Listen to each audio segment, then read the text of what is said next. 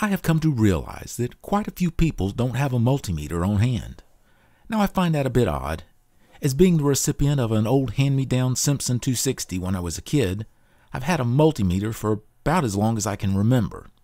But I do realize that I'm the odd one out here. But if you're going to try and repair anything that is electric or electronic, a multimeter is just about a necessity. So I decided to look and see what I could find in the under $50 range, the very low end I would say. The criteria that is guiding my hunt are the following items. Electronics is going to be favored over, say, appliance work, no 9-volt batteries, a 4,000 count minimum with a preference for 6,000 count, and lastly, auto ranging. So I ended up ordering this Kaiweets HT118A.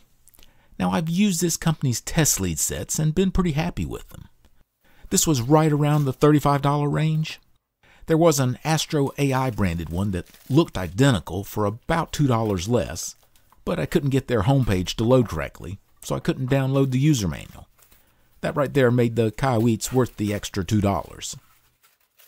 It comes with 2 AA batteries, a basic set of test leads. These will be the reason this ends up being a $50 meter in the end.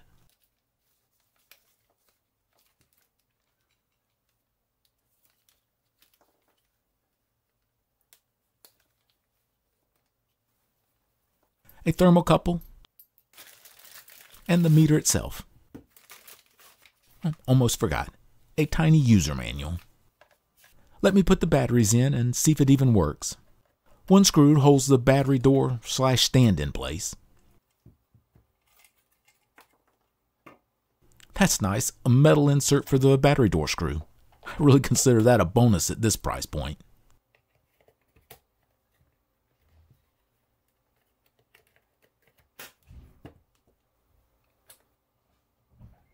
Okay, it powers up.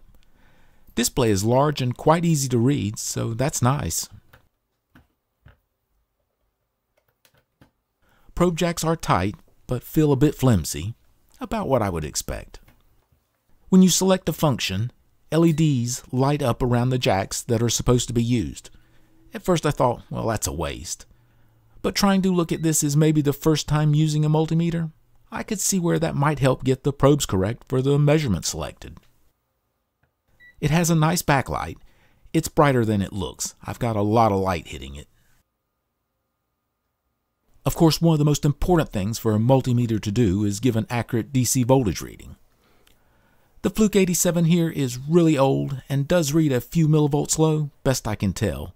The 76 here is old, but not as old as the 87.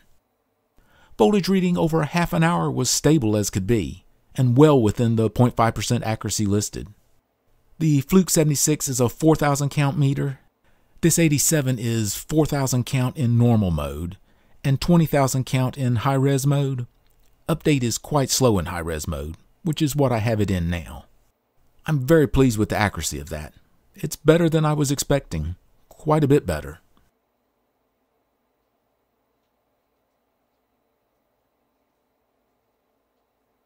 The other main function that will be used a lot is the resistance function. Here I have a 0.5% 1.02k ohm resistor. Unfortunately, it's a 602 size, so hard to get the probes to stay on it. But that is right where it should be, well within the 1% the meter is rated for. Here I have what are 0.1% 210k ohm resistors. I would say the meter is reading a tiny bit low, but way better than the 1% it's listed at. I think that will do just fine. The continuity function is nice to have. The red light seems to come on but no beep under the 60 ohm range. And you get a green light and a beep under 30 ohms. That seems reasonable. I'll do a test of the diode function. The open circuit voltage of the probes measures 3.2 volts with new batteries, so it should handle most LEDs. Probably will not be able to measure some rare white or UV LEDs. Small price to pay for running off of 2 AA batteries. Here I have an RGB LED, about 1.7 volts for the red, and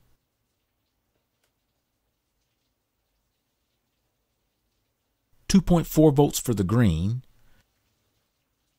and around 2.5 volts for the blue. With it working well for the higher voltages of the LEDs, it won't have any problems with the lower voltage of regular diodes. I'll do a quick check of the capacitance function. I don't have any high accuracy capacitors, so this 10% 1 microfarad is reading about 0.94 microfarad.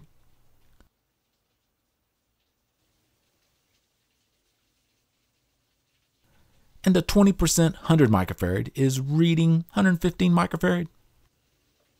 This is supposed to be a 100 nanofarad. The actual value should be somewhere in between 90 and 110 nanofarad. It didn't seem to detect anything lower than about 50 picofarad, but above 100 picofarad it seemed to do a pretty good job. Let me check the current ranges.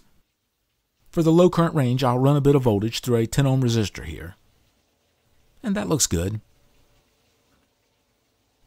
For the high current range, I'll use a 1 ohm resistor. The red backlight comes on at over 1 amp. Let you know your time is short. You're heating up the current shunt in the meter. Readings seem to be accurate as I can check for, so not bad. And now for some AC voltage measurements. The red backlight comes on when I believe over 80 volts is being measured. I kinda like that, a sort of warning signal. Again, the reading looks to be within the 1% range. As line voltage here runs a little high most of the time, battery backups usually read 122, so that seems just about right. Now, I never trust this no contact stuff. If it says there's voltage there, then there probably is. But if it indicates no voltage is present, don't trust that there is no voltage there. The one-wire voltage sense seems to work. Again, I don't trust it. Same rules apply to this as to the no contact sensing. And finally, temperature.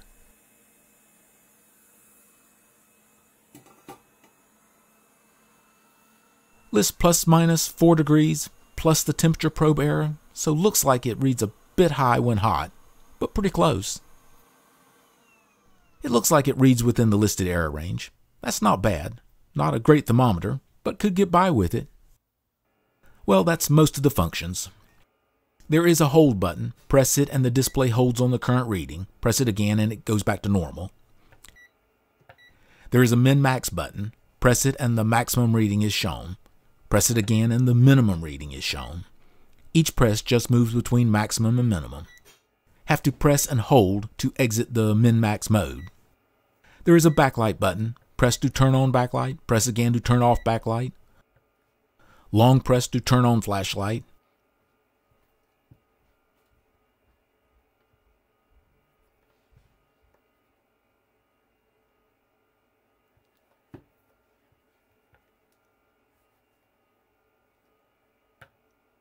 And another long press to turn off flashlight. At least it uses cheap AA batteries. I think this is a decent meter for the money. There were some 4,000 count meters about $10 less. I do feel the extra $10 is worth it for the 6,000 count. There is a 20,000 count version of this meter for about $10 more. Does offer a little bit more accuracy, but for this level of meter, for most uses, I don't see it being worth it. The meter feels kind of cheap in the hand. Really what I would expect for a $35 meter. Well, maybe it feels a bit better than what I was expecting. The accuracy of it is better than I was expecting. I was a little surprised. A nice surprise, though. But there is one thing with the meter that I do have a problem with. The auto ranging is slow. Not horrible slow, just a little bit slow. But the problem with that is I could not find a way to turn off the auto ranging and set it to a fixed range. It makes the meter less user-friendly. It bothers me. Would I rather have a manual range meter over this one's auto ranging? No, not even close. I dislike manual range meters. I would much rather have an auto ranging feature that can't be turned off. This is why this $35 meter will end up being $50, or close to it. Nothing wrong with these probes. They feel good in the hand, seem to have pretty nice tips on them. They're just not enough to make good use of the meter. Something like this is about the minimum needed. I bought the 11-piece set of this a couple of years ago and been very happy with them. I really like the alligator clips. The ad says silicon. I have my doubts about that. But they are a nice flexible lead set. I think quite good for the money. Matter of fact, I turned around and bought the KET-05 23-piece kit after using the 11-piece for a while. The point here is that you will need some extra leads and clips to go with the meter to really make it convenient and useful to use, and that needs to be considered in the price. If anyone has a favorite cheap meter or lead set, leave a comment. I may try and do a few more of these. I think this meter with a small test lead set will do nicely for a starter meter. Thank you for watching.